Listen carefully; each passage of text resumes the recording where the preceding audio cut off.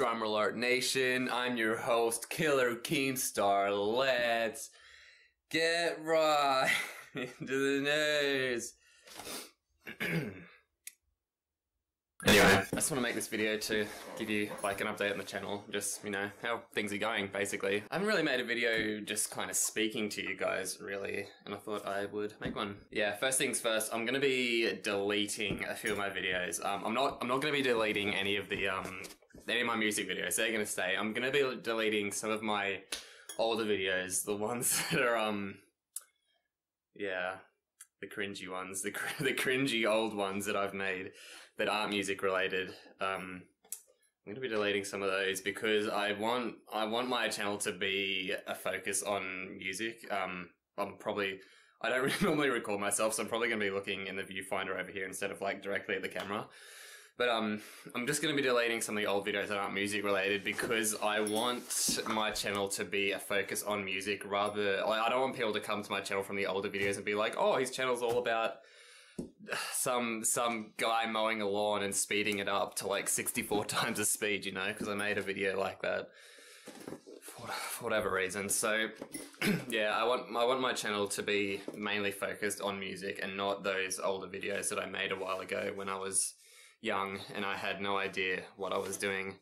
I mean, I still don't have much of an idea what I'm doing, really. I just kind of make music and hope it gets popular. Which brings me to the next thing I want to talk about, how popular some of my videos have been getting. I never expected some of my videos to be getting the views they are now. Like, things like the Universal Studios theme and the Warner Brothers theme and the 20th Century Fox have been getting insane views. Like, my most popular video at the moment is sitting close to 90,000 views, and like that's amazing. I didn't think I'd be able to get a video to that to that point. And yeah, I seriously just love making music, and I love making music and just like, you know, just sharing my talent with people. And I want to make something that I would want to listen to, and I want to make something that people would as well, like, also enjoy listening to. I can't freaking speak today. Music is something that I want to make a career out of. Like, I can't see myself working in an office or just working in fast food or retail or anything like that for the rest of my life. Like, I just want to make music. Like, it's my passion. Potatoes are what I'm mashing. It's my bio on Twitter. Music is my passion. Potatoes are what I'm mashing. Anyway, I'm getting off track. What's the next thing I want to talk about? I do have more music covers coming. I have a big one that I'm going to be working on with my friend Elisha. He is a drummer, goes to my church, and oh man, I'm so excited. I'm not going to tell you guys what it is because I want to, you know, kind of build the tension, get the thing flowing, whatever that thing is called, the freaking excitement. Yeah, that word. I have more song covers coming, and I'm actually at the moment working on, if you can see here, this is the tab for the DreamWorks theme. I'm working on that, as well as at the same time I'm going to include in the same video another studio fanfare. I'm not going to tell you guys what that is because I want it to be secret, and then I want you to find out when it comes out because that's just what people do, I guess. Another thing is that it's pretty difficult at the moment to work on music just in the state that I mean, I'm not like complaining or anything. Like, I think I'm pretty well off in terms of like housing and everything. But like, I just find it very hard to work in this space that I'm given. Like, if you can look down here, like, this is just my computer, and like, not my computer, my brother's computer and because I live with my family at the moment. I live with my nan, my mum, and my brother.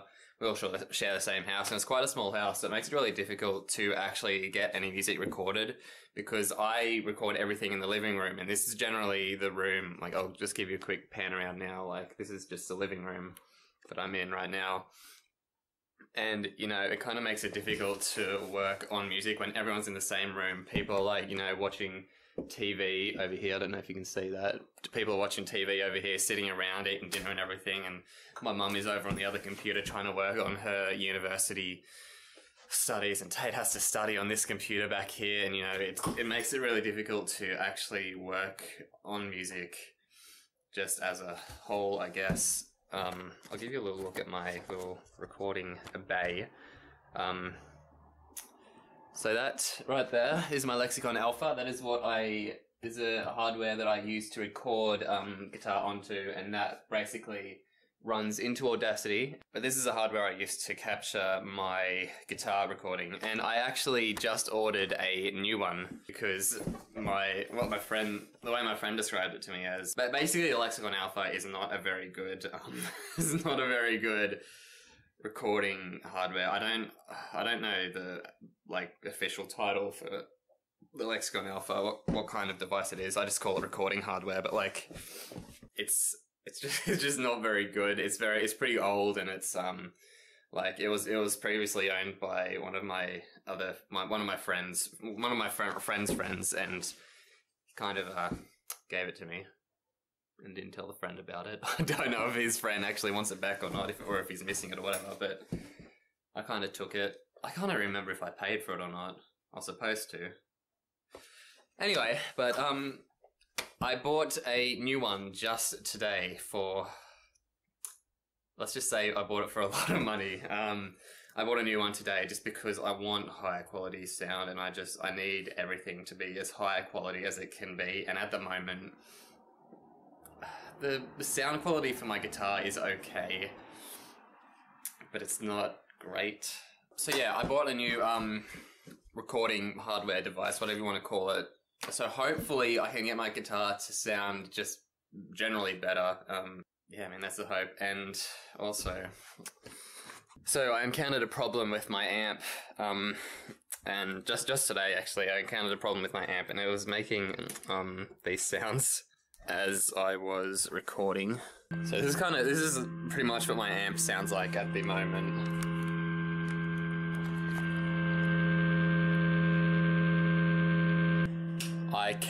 I could not tell you what that sound is, so I think I'm going to need to get a new amplifier. If I don't, then that sound is going to absolutely come through. Oh, hello. Yeah, if I don't get a new amplifier, that sound is absolutely going to come through in the recording, so I think I'm going to have to get rid of my amp after about 7 years running. But you know what? Whatever. I mean, I don't have the money to buy a new amplifier at the moment, but I will. I will eventually. Once I get paid by work, I will have the money for a new amp. So at the moment, I'm not actually able to record any music as of now, but I am definitely writing up some new covers for you, like you saw the DreamWorks thing back there. And I'm working on a fairly big cover with a friend of mine that I think you are all going to enjoy very much. And now onto some sad news. The man who taught me guitar, who I first started playing guitar with, he actually passed away on the weekend. Yeah, I just thought I'd bring that up because I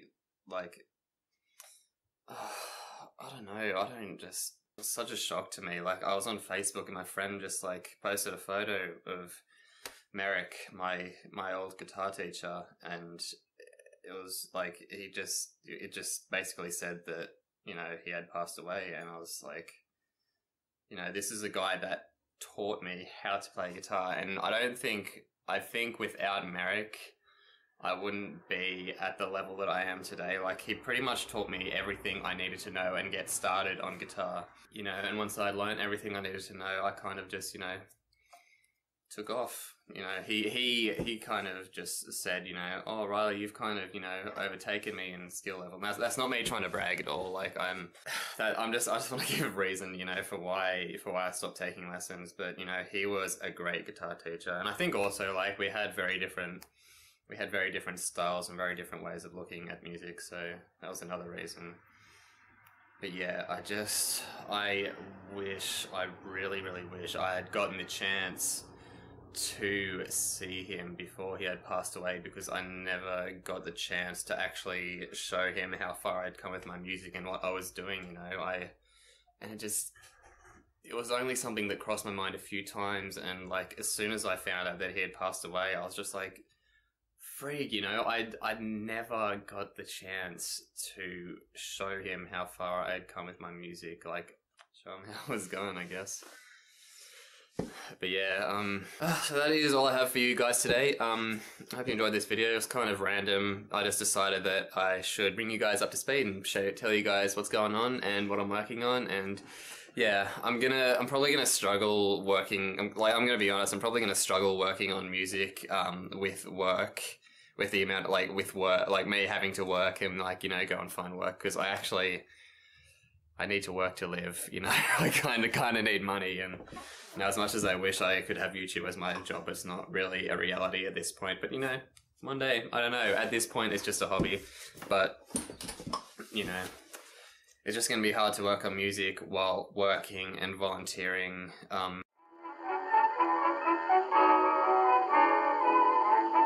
which will hopefully be in a few weeks' time. I need to get a new amp because mine is, I think it's busted.